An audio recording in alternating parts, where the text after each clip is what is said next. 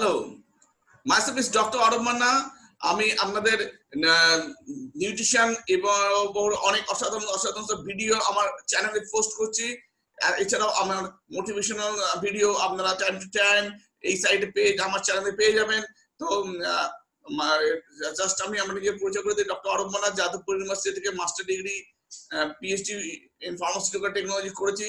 তার সাথে সাথে দীর্ঘ বছর ধরে নিউট্রিশনাল এক্সপার্ট হিসেবে কাজ করছি। সেই অভিজ্ঞতার নিরিখে আজকে আপনাদের সাথে যে জিনিসটা নিয়ে আলোচনা করব সেটা খুব ইম্পর্টেন্ট টপিক, সেটা হচ্ছে ডায়াবেটিস এবং ডায়াবেটিস নিয়ন্ত্রণে আয়ুর্বেদিক স্বাস্থ্যের স্বীকৃত কার্যকরী হার্বস মধুনাশিনী, যেটা জিমনেমা সিলভেস্ট্রা নামে পরিচিত, তার উপকারিতা নিয়ে আমি আপনাদের সাথে শেয়ার করব। তো without wasting any more time, just go to the main topic. What is diabetes? তো ডায়াবেটিস একটি মারাত্মক রোগ, নিস্তব্ধ ঘাতক বা সাইলেন্ট কিলার বলা যায়। ভারতে প্রায় 14 কোটি মানুষ এই ডায়াবেটিস অথবা প্রি ডায়াবেটিসে আক্রান্ত। যখন শরীর যথাযথভাবে গ্লুকোজ অর্থাৎ সুগার ব্যবহার করতে পারে না, তখন রক্তে সুগারের পরিমাণ বেড়ে যায়। দেহের কোষগুলোতে গ্লুকোজ বা সুগারের সহজে প্রবেশের জন্য ইনসুলিন নামে এক ধরনের রাসায়নিক পদার্থের প্রয়োজন হয়, যেটা একটা হরমোন। এই হরমোন প্যানক্রিয়াস নামক একটি অঙ্গ তৈরি করে। যখন প্যানক্রিয়াস মোটেই ইনসুলিন তৈরি করতে পারে না বা তৈরি করলে যথেষ্ট নয়, অথবা তৈরি হওয়া ইনসুলিন যথাযথভাবে কাজ করছে না ডিউ টু ইনসুলিন রেজিস্ট্যান্স, তখন রক্তে গ্লুকোজের পরিমাণ বেড়ে যায়। অর্থাৎ ইনসুলিন যদি যথেষ্ট পরিমাণ না হয়, কম হয়, এবার একদম না হয়, অথবা তৈরি হওয়া ইনসুলিন যখন ঠিক মতো কাজ করছে না, তখন রক্তে থাকা গ্লুকোজ শরীরের কোষে ঢুকতে পারছে না এবং রক্তে সেই গ্লুকোজ লেভেলটা বেশি থেকে যাচ্ছে, যার ফলে সুগারের লেভেলটা রক্তে বেড়ে যাচ্ছে। এবার এসে আসুন দেখে নেওয়া যাক মূলত যে দুটো ধরনের ডায়াবেটিস নিয়ে আজকে আমরা আলোচনা করি, সেটা যে টাইপ 1 ডায়াবেটিস এবং type 2 diabetes. What is type 1 diabetes? প্যানক্রিয়াসের insulin উৎপাদনকারী কোষগুলি ধ্বংস হয়ে যাওয়ার কারণে একেবারেই ইনসুলিন তৈরি হয় না, তখন টাইপ 1 ডায়াবেটিস হয়। অর্থাৎ যে আমাদের মানুষের শরীরে প্যানক্রিয়াসের থেকে যেখান থেকে ইনসুলিন তৈরি হয়, সেই ইনসুলিন উৎপাদনকারী কোষগুলি ধ্বংস হয়ে গেছে, যার ফলে আর কোনোভাবেই ইনসুলিন তৈরি হচ্ছে না, তখন সেটা হচ্ছে টাইপ 1 ডায়াবেটিস। কেউ নিশ্চিত নয় কেন ইনসুলিন উৎপাদনকারী কোষগুলো ধ্বংস হয়ে যায়। মেবি সাম অটোইমিউন ডিসঅর্ডারের ফলে, অর্থাৎ আমার শরীরে কিছু অটোইমিউন ডিজিজ আছে যেগুলো আমার শরীরের বিরুদ্ধে কাজ করে, আমার ওই ইনসুলিন উৎপাদন কোষগুলি ধ্বংস হয়ে গেছে সেই কারণে। টাইপ 1 ডায়াবেটিস প্রতিরোধের সেই জন্য কোনো উপায় নেই, তাই টাইপ 1 ডায়াবেটিস ইনসুলিন ইনজেকশন দ্বারাই নিয়ন্ত্রণ করতে হয়। এটা মূলত শিশু ও তরুণদের মধ্যে দেখা যায়, তবে প্রাপ্তবয়স্কদের মধ্যেও দেখা যেতে পারে। নেক্সট যেটা নিয়ে আলোচনা করা হচ্ছে টাইপ 2 ডায়াবেটিস। যখন শরীর যথেষ্ট পরিমাণ ইনসুলিন তৈরি করতে পারছে না বা তৈরি হওয়া ইনসুলিন যথেষ্ট কাজ করতে পারছে না, ঠিকভাবে কাজ করতে পারছে না ডিউ টু ইনসুলিন রেজিস্ট্যান্স, তখন রক্তে গ্লুকোজ লেভেল বেড়ে যায়। এই ধরনের টাইপের ডায়াবেটিসকে বলা হয় টাইপ 2 ডায়াবেটিস। অর্থাৎ ইনসুলিন পর্যাপ্ত পরিমাণ তৈরি হচ্ছে না একটা কারণ, দ্বিতীয় হচ্ছে তৈরি হওয়া ইনসুলিন রেজিস্ট্যান্স তৈরি হওয়ার ফলে হেল্প করতে পারছে না রক্ত, মানে আমাদের রক্তে থাকা সুগার গুলোকে কোষের মধ্যে ঢুকে যেতে, যার ফলে রক্তের মধ্যে গ্লুকোজ লেভেলের মাত্রা বেড়ে যাচ্ছে। টাইপ 2 ডায়াবেটিস কিভাবে নিয়ন্ত্রণ করা যায়? জীবনযাত্রার অভ্যাস পরিবর্তন করে, সুষম স্বাস্থ্যকর খাবার খেয়ে, শারীরিক ব্যায়াম বৃদ্ধি করে, হাঁটাচলা বাড়িয়ে, প্রয়োজন মধ্যে ওজন কমিয়ে, ডায়েটারি সাপ্লিমেন্টের মাধ্যমে এবং শেষে গিয়ে ডায়াবেটিসের ওষুধের মাধ্যমেও আমরা কিন্তু এই টাইপ 2 ডায়াবেটিস নিয়ন্ত্রণ করতে হতে পারে। কিছু কিছু ক্ষেত্রে ওষুধ এবং ইনসুলিন দুটোই চলতে পারে, বা কিছু কিছু ক্ষেত্রে শুধু ইনসুলিন দিয়েও ট্রিটমেন্ট করতে হতে পারে।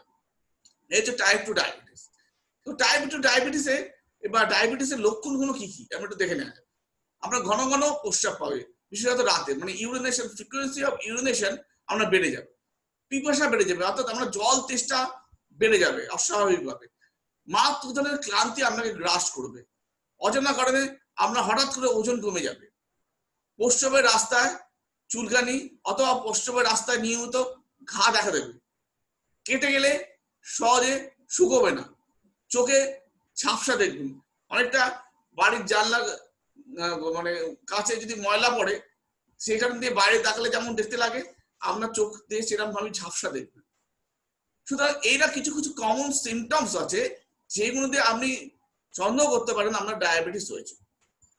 তো ডায়াবেটিস এর কমপ্লিকেশন গুলো আপনি একটু দেখে নেওয়া যাক। ডায়াবেটিস একটা সাইলেন্ট কিলার, আমি যেটা আগেই বলেছি, কিন্তু এটা মানুষকে ধীরে ধীরে মৃত্যুর দিকে ঠেলে দেয় এবং ডায়াবেটিস থেকে তৈরি হয় অন্যান্য অসংখ্য রোগ যেগুলো প্রাণহানিকর। পার্টিকুলারলি ডায়াবেটিস রোগীদের দেখা গেছে স্ট্রোক হওয়ার প্রবণতা, স্ট্রোকে মৃত্যু হওয়ার প্রবণতা সাধারণ মানুষের চেয়ে বেশি। স্ট্রোক অ্যান্ড হার্ট অ্যাটাকে মৃত্যু হওয়ার সম্ভাবনা বহুগুণ বেড়ে যায়। পেরিফেরাল আর্টারি ডিজিজ, অর্থাৎ পায়ের নার্ভগুলো ঠিকমতো কাজ করে না, হ্যাঁ, যার ফলে কি হয় আপনার নার্ভ ফাংশনিং নষ্ট হয়ে যায় এবং কিছু কিছু ক্ষেত্রে দেখা যাচ্ছে যে পায়ে যেটা আমরা ডায়াবেটিক ফুট বলি, অর্থাৎ নার্ভগুলো ঠিক মতো কাজ করতে, এবং কিছু কিছু ক্ষেত্রে আমরা পা কেটে বাদ দিয়েও হয়ে যেতে পারে, যেটা লেগ অ্যাম্পুটেশন বলে।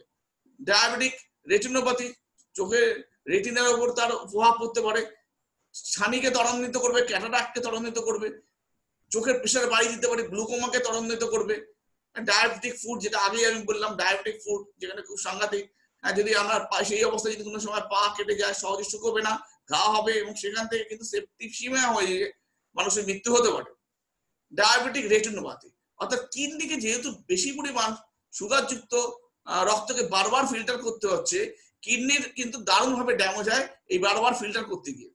সুতরাং বুঝে নিন এই কিডনির অবস্থা কিন্তু বারোটা বেড়ে যাবে যদি দীর্ঘদিন ধরে আপনার ডায়াবেটিস থাকে। পেরিফেরাল নিউরোপ্যাথি, যেটা আমি আগেই বললাম, অর্থাৎ অজস্র কমপ্লিকেটেড ডিজিজ তৈরি হতে পারে একটা ডায়াবেটিস, যেটা একটা সাইলেন্ট কিলার, সেই রোগটার মাধ্যমে। সুতরাং এই ডায়াবেটিস যাদের সবে এখনো ধরা পড়েনি বা সবে ধরা পড়েছে বা কিছুদিন ধরে চলছে, খুব অত্যন্ত ডাক্তারের পরামর্শ চলবেন, আপনি জীবনযাত্রা পরিবর্তন আনবেন, সাপ্লিমেন্টের কভারেজে থাকবেন, ওষুধপত্রগুলো নিয়মিত খাবেন। এটা বুঝে নিন কেন ডায়াবেটিস থেকে অজস্র জটিলতা হবে এবং স্ট্রোক, হার্ট অ্যাটাকে মৃত্যু হওয়ার সম্ভাবনা, কিডনি ফেলিওর হয়ে মৃত্যু হওয়ার সম্ভাবনা, ডায়াবেটিক নিউরোপ্যাথি, হ্যাঁ, ডায়াবেটিক ফুড, চোখের নানাবিধ সমস্যা আপনাকে একটা মানুষকে কিন্তু তিলে তিলে মানে কষ্টকর মৃত্যুর দিকে ঠেলে দেবে। কি করে বুঝবেন, আপনার মাপবেন কি করে? আপনি কিছু কিছু সিমটম বললো যেখান থেকে আমার মনে সন্দেহ হতে পারে যে ডায়াবেটিস হয়েছে, যেগুলো আমি আগে বললাম, কিন্তু কিভাবে আপনি ল্যাবরেটরিতে পরীক্ষা করতে পারেন? যদি আপনি র্যান্ডাম একটা ব্লাড সুগার করেন, সেখানে যদি আপনার ব্লাড সুগারের পরিমাণ 200 অ্যাবাভ হয়, আপনার ব্লাড সুগার বা মধুমেহ রোগ হয়েছে বলে আপনি প্রাথমিকভাবে ধারণা করতে পারেন। র্যান্ডাম ব্লাড সুগারের নর্মাল লেভেল হচ্ছে 70 থেকে 120, যদি 200-র ওপরে হয় আপনার মধুমেহ বা ডায়াবেটিস হওয়ার সম্ভাবনা রয়েছে। সেই জন্য সবচেয়ে ভালো পরীক্ষাটা হচ্ছে খালি পেটে ফাস্টিং ব্লাড গ্লুকোজ লেভেলটা যদি মাপেন, অর্থাৎ রাত্রে খাওয়ার পর 8 ঘন্টা বাদে আপনি যে সুগার লেভেলটা মাপেন সেটা ফাস্টিং ব্লাড গ্লুকোজ বলে। সেটা স্বাভাবিক মাত্রা হচ্ছে 70 থেকে 99, অর্থাৎ 100-র নিচে থাকতে হবে। 70 থেকে 99 মিলিগ্রাম পার 100 ml রক্তে। প্রিডায়াবেটিক হচ্ছে 100 থেকে 125 মিলিগ্রাম পার 100 ml রক্তে। আর ডায়াবেটিক আপনার ফাস্টিং ব্লাড সুগারের ভাবে কনসিডার করা হবে যদি আমরা দুটো পরীক্ষা ডিফারেন্ট ডেটে, যদি 124 মিলিগ্রাম পার 100 ml রক্তে আমরা ব্লাড সুগার দুটো ডিফারেন্ট ডেটে ডিফারেন্ট টেস্টে ধরা পড়ে, আমরা ডেফিনেটলি ব্লাড সুগার বা মধুমেহ রোগ হয়েছে। অনেক সময় পোস্ট প্র্যান্ডিয়াল সুগার, খাবার 2 ঘন্টা বাদেও সুগার টেস্ট করেও ব্লাড সুগার মাপা যেতে পারে। সেই পোস্ট প্র্যান্ডিয়াল ব্লাড সুগার স্বাভাবিক মাত্রা হচ্ছে 70 থেকে 140 মিলিগ্রাম পার 100 ml রক্তে। প্রিডায়াবেটিক 140 থেকে 199 মিলিগ্রাম পার 100 ml। ডায়াবেটিক যদি 200 মিলিগ্রাম পার 100 ml এর বেশি হয়, সেটা আপনাকে ডায়াবেটিক হিসেবে আপনাকে ধরা হবে। এছাড়া আরেকটা নতুন টেস্ট এসেছে যেটা HbA1c, যেটা আপনার একটা গত 3 মাসে আমার রক্তে সুগার লেভেল কি ছিল সেটা একটা ইন্ডিকেশন দিতে হেল্প করবে। তো এই তার স্বাভাবিক মাত্রা হচ্ছে <5.7%, প্রিডায়াবেটিক 5.7 থেকে 6.4%, ডায়াবেটিক হচ্ছে 6.5% এর অ্যাবাভ হলে আপনার ডায়াবেটিক। HbA1c রিপোর্ট দিয়ে আমরা লাস্ট 3 মাসে কিরকম সুগার লেভেল ছিল সেখান থেকে ধরা যাবে। এরপরে আমি যে সলিউশনটা নিয়ে আজকে আপনাদের সাথে তুলে ধরবো, যেটা আয়ুর্বেদিক শাস্ত্রে 1000 বছর ধরে ইউজ হচ্ছে, সেটা মধুনাশিনী বা জিমনেমা সিলভেস্ট্রা নামে একটা herbs. জিমনেমা সিলভেস্ট্রা may reduce sweet cravings, সুগারযুক্ত খাবারের ইচ্ছাটা কমিয়ে দেয়। ইট supports healthier blood glucose level, এর রক্তে ব্লাড গ্লুকোজ লেভেল ঠিক রাখতে হেল্প করে। ইট supports the functioning of the pancreas, প্যানক্রিয়াসের কার্যকারিতা ঠিক করে। চলুন আর একটু দেখে নেওয়া যাক এর অ্যাকশনগুলো। তাহলে প্রথমেই যেটা ডায়াবেটিসে মধুনাশিনী কিভাবে কাজ করে বা জিমনেমা সিলভেস্ট্রা কিভাবে কাজ করে। শর্করাযুক্ত খাবারকে কম আকর্ষণীয় করে দিয়ে ক্ষুধার ইচ্ছা কমিয়ে দেয়। রিডিউসেস সুগার ক্রেভিংস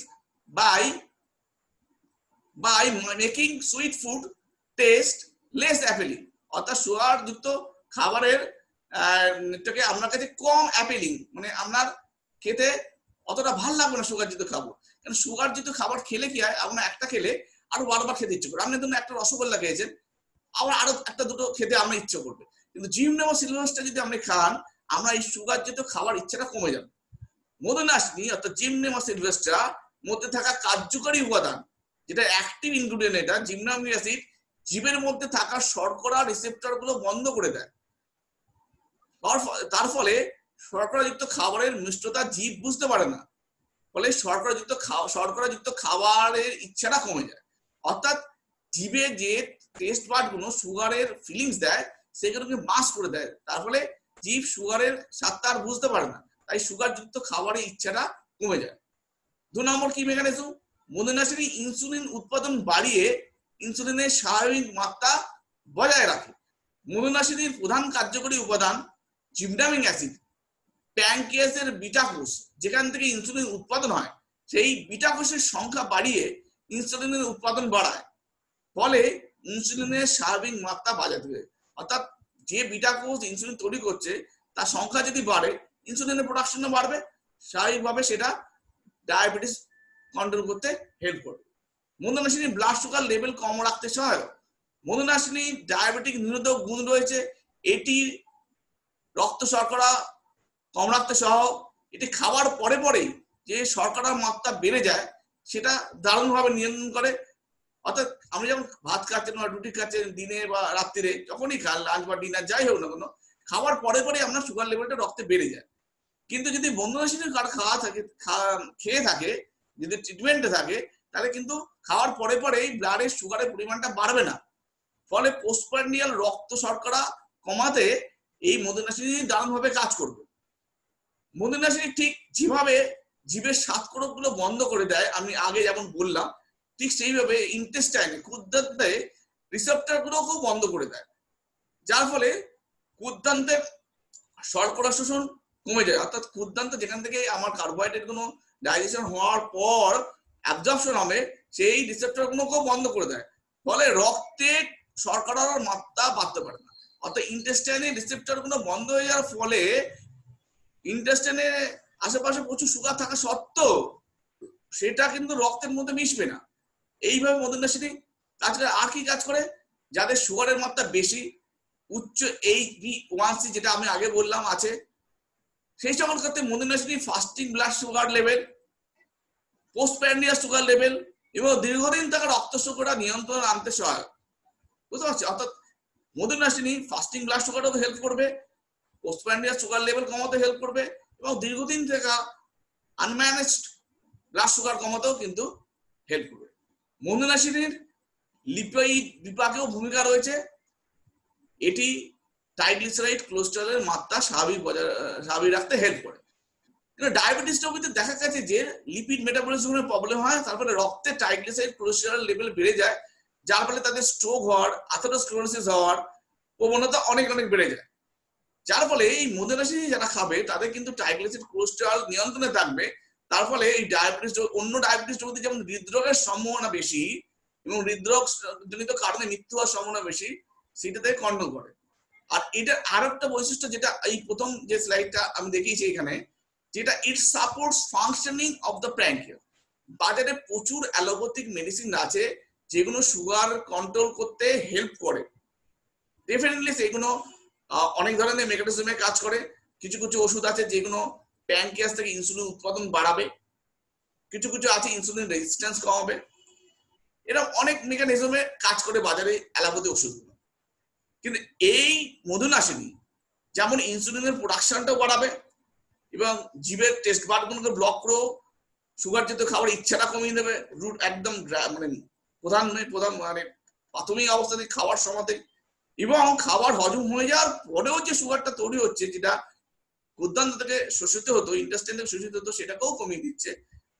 শুধু তাই না, ইট supports functioning of the pancreas. বাজারে যেসব অ্যালোপ্যাথি ওষুধ আছে সেইগুলো প্যানক্রিয়াসকে উদ্দীপ্ত করে ইনসুলিনকে প্রোডাকশন বাড়াচ্ছে। এই উদ্দীপ্ত করতে করতে এই প্যানক্রিয়াসটাই খারাপ হয়ে যেতে পারে, এবং প্যানক্রিয়াস খারাপ হয়ে যায়, যার ফলে দেখা যায় যারা একটা অ্যালোপ্যাথি ওষুধ নিয়ে শুরু করে ট্রিটমেন্ট, কিছুদিনের মধ্যে তার ডোজ বাড়াতে হয়, একটার সাথে দুটো ওষুধ, দুটোর সাথে তিনটে ওষুধ, একটার পর এক হয়ে যায়। অর্থাৎ ওই সুগারটাকে ম্যানেজ করতে গেলে ডায়াবেটিস একটা আনম্যানেজেবল, অর্থাৎ একটা নিরাময় হয় না একটা রোগ, কিন্তু এটাকে কন্ট্রোল করতে হয়। অর্থাৎ ডায়াবেটিসটাকে মডার্ন মেডিসিন দিয়ে কন্ট্রোল করতে গেলে দেখা যাচ্ছে এক বা একাধিক ওষুধেরও প্রয়োজন হচ্ছে ক্রমশ, এবং শেষে গিয়ে হয়তো ইনসুলিনও দিতে হচ্ছে। কেননা ওই প্যানক্রিয়াসটাই, যে প্যানক্রিয়াস উদ্দীপ্ত করে এতদিন সুগারটা লেভেলটা মেনটেন করছিল মডার্ন মেডিসিন, সেই প্যানক্রিয়াসটাই অকেজ হয়ে যাচ্ছে, বারবার উদ্দীপ্ত হতো। এই মধুনাশিনী আপনাকে ওই সমস্ত মেকানিজমের সাথে সাথে প্যানক্রিয়াসের ফাংশনটাও ঠিক রাখবে, প্যানক্রিয়াসের স্বাস্থ্যটাকেও ঠিক রাখবে। সুতরাং বুঝে নিন, এই আয়ুর্বেদিক মতে স্বীকৃত মধুনাশিনী যেটা এতদিন ধরে এন্ডোর্স করে এসেছে আয়ুর্বেদিক স্বাস্থ্য, আজকের দিনে মডার্ন আয়ুর্বেদিক স্বাস্থ্য সাথে যুক্ত হয়েছে অ্যাডভান্স টেকনোলজি, সেখানে ওর কার্যকরী উপাদান জিমনামিক অ্যাসিডটাকে আইসোলেট করা হয়েছে, এবং সেই মাত্রা নিয়ন্ত্রণ করে বলা হচ্ছে ঠিক কতটা জিমনামিক অ্যাসিড থাকা উচিত একটা মধুনাশিনী ট্যাবলেট বা ক্যাপসুলে, সেটা সুনিশ্চিত ভাবে করে আজকের দিনে প্রচুর সাপ্লিমেন্ট মার্কেটে এসেছে, যেটা কিন্তু আয়ুর্বেদিকের ট্র্যাডিশনাল নলেজ এবং সায়েন্টিফিক ভ্যালিডেশন, সায়েন্টিফিক নলেজকে কম্পেলড করে এই সাপ্লিমেন্ট গুলো বাজারে আসছে। কারা খাবে? যারা ডায়াবেটিস আছেন তারা তো অবশ্যই এই মধুনাশিনী যুক্ত প্রোডাক্ট গুলো খাবেন। যারা প্রি ডায়াবেটিক তারা অবশ্যই খাবেন, কারণ pre diabetic can be reverse, diabetes has to B managed, cannot B cure. কিন্তু প্রি ডায়াবেটিক রোগীদের কিন্তু আগের স্টেটে ফিরিয়ে নিয়ে আসা সম্ভব। প্রি ডায়াবেটিস গুলো তো অবশ্যই খাবেন, যাদের এখনো ডায়াবেটিস স্টেটে যায়নি, তার লেভেল গুলো কি হতে পারে আগে আমি বলেছি। যারা স্বাভাবিক রক্তে স্বাভাবিক শর্করা বজায় রাখতে চান তারা তো, অর্থাৎ যাদের এখনো ডায়াবেটিস বা প্রি ডায়াবেটিস নয়, কিন্তু তার বংশগত একটা হিস্ট্রি আছে, বা সে নিজে থেকে সুগারটাকে লেভেলটা বাড়াতে দিতে চায় না, যদিও সে এখনো ডায়াবেটিস বা প্রি ডায়াবেটিক আক্রান্ত নয়, সেও কিন্তু মধুনাশিনী কভারেজে থাকতে পারে। যারা স্বাভাবিক মেটাবলিজম বজায় রাখতে চান, ওজন কমাতে চান, তারাও কিন্তু খেতে পারেন, এবং যারা লিপিড এবং কোলেস্টেরলের মাত্রা স্বাভাবিক রাখতে চান তারাও কিন্তু মধুনাশিনী খেতে পারে। অর্থাৎ মধুনাশিনী ওয়ার্ল্ড ক্লাস হাব, যেটা দারুণভাবে আজকে ওয়ার্ল্ডে প্রচুর রিসার্চ চলছে, যে রিসার্চকে কাজে লেগে বহু কোম্পানি এই প্রোডাক্টটাকে মার্কেট করছে। আয়ুর্বেদিকের traditional knowledge, scientific modern validation, instrumentation কাজে লাগিয়ে এই মধুনাশিনী যুক্ত সাপ্লিমেন্ট গুলো আমি হাইলি রেকমেন্ড করছি। আপনি যদি যেগুলো পাচ্ছেন আজকে, যেগুলো মানে খুব নামি ব্র্যান্ড যেগুলো আছে সেগুলো একটু খুঁজে নিয়ে আপনি খেতে পারেন। কিভাবে খাবেন আমি রেকমেন্ড করব, খাওয়ার অর্থাৎ লাঞ্চ বা ডিনারের আগে 30 থেকে 35 মিনিট আগে জল দিয়ে খেয়ে নেবেন।